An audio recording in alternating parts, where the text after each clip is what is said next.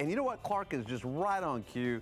The fall season brings a nice chill, leaves, pumpkin, also related festivities. But it's also a time where you may be ready to heat up your oven and your nearest crock pot for some comfort food. Clarke, you're at Restaurant Claudine, learning how to make the newest comfort dish on their menu. This is something I think a lot of our audience will love, but Clarke, you're a pretty good cook. Do you think you can make this? You know, I think I can, and I'm definitely in the spirit to dive into the crock pots and all the comfort food that I can cook up at home instead of making it easy and doing like a salmon or pasta every night. So I'm really happy to be hanging out with Cassie. She is the chef de cuisine of Restaurant Claudine, and we're making their chicken pot pie. What is the first step? All right, so we're gonna saute off our vegetables a little bit here. So we're just gonna grab some butter. Okay, so we have the butter, and we do have really delicious looking vegetables. I love all these colors, Chef Cassie. And I know it's a part of how you guys do things here on your menu as well. Do I put in the onions? Yes, let's go ahead. This pan's a little hot, so we're just gonna add some more butter so that we don't brown it. Okay. And we're gonna add enough flour to make a roux with these vegetables. So go ahead and add some onion, carrots. Okay. Your celery, the peas, we use frozen peas, so we add those in last so they don't get mushy. Oh, I like that. Okay, so onion and carrots, and they're just kind of chopped up. Yes. Why keep the ingredients, especially the veggies, around this size? Just for comfortable bite size. You don't want to be biting into a big chunky carrot when you're having a pot pie. This is comfort food, so you want to be comfortable eating it. Yeah, wait, I like that. That makes so much sense. Do you want me to add in the celery now? Yes, go ahead. Okay, so I'm just kind of adding little handfuls because this is going to be stuffed into a delicious pie. And then you mentioned the peas. Do we add in flour first or peas first? We'll add in the flour first. Okay. We'll add the peas in very last because they cook so fast because they are frozen. Okay. About how much? So go ahead and just sprinkle it in there. I just do it by sight. This is a classic chicken pot pie recipe, so it's very similar to any of the ones that you'll find online. So what you'll do here is just mix it in until it gets nice and thick. Okay. And what we're doing here is we're cooking the flour so that we don't get that raw flour taste.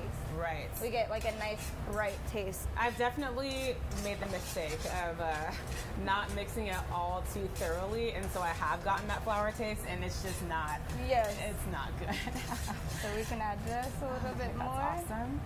All right, and so this is making a roux, which is very cool. And so we're making sure that we are stirring it, and it's already starting to thicken up and help us make the filling. And remind me, how much butter did we use? Like about how much? I know it was a couple of cubes. That was probably 3 tablespoons. Okay, cool. And the same amount of flour. All right, so about 3 tablespoons of flour and butter. Then we have the chopped veggies. Yes. And now what? So now we can add some stock here. Okay, so we're adding the stock. And what kind of stock is this? So this is just a chicken stock. We take all the bones from the chickens that we use and just make a little stock. We roast the bones and then we add some veggies, keep it going for at least 6 hours, sometimes overnight if we have the time. Okay, I feel like a mad scientist because look what's happening. So the stock, it's combining with that flour and immediately thickens up. So that's really cool to know if you're trying to make kind of like a stew or a roux that you really don't need much to get it thick. Okay, so here we go. This looks like a really good base, but it's missing that kind of, I don't want to say creaminess, but I know that there's another ingredient. There is. We are going to add some cream to it. Yes. Okay. I love that. So we have. So we're going to just go in. Still want to loosen it up just a little bit. Okay. And then the cream is going to help as well. Okay. Cool. So the cream is going to change the color a little bit as well. So this golden brown means that your flour's cooked. Awesome. And that's wonderful. And then we do have the finished product that we're actually going to use. So you just add a little bit of cream to change the color, and that's what gives it that creamy white. So we can do that really quickly. That is awesome. And then just stir it in. About how much time does it take on the stove like this? I mean, this is so simple, and you don't need it to be like extra well done on those veggies. We can add in the peas now. Okay. We're gonna loosen this up some more. Loosen it up, adding the peas. Oh my gosh, yes. And Chef Cassie, if someone wants to come visit Restaurant Claudine, and I do want to show people a finished pie and what it looks like, but how should they get in touch with you? I would say log on to Open Table, make yourself a little reservation.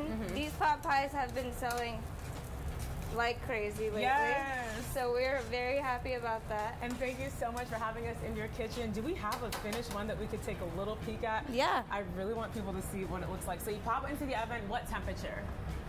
We do 350. 350, and you can add a little puff pastry. So you just take a little puff pastry on top or some dough, and then you can make little marks in it to, I guess, let the air kind of steam out. Yes, so it doesn't like puff up and it needs to vent explode. for sure. Yes, Chef Cassie, thank you so much for having us in your kitchen. Roma, Paul, does this inspire you to want to just take a big bite out of pie? Clarke, literally we've been saying, take the bite. Yes. Take the Yes, bite. yes. We all want to Yes, taste yes. that. It looks so good. And I know it's not freezing cold outside, Paul, No. but that's perfect for this weather. But you know, it is illegal to have pot pie above 85 degrees. Illegal. So we're going in that right direction. Yeah. Yeah. You know what though? It looked really good. Put it on the list. That's another one on the list. That list.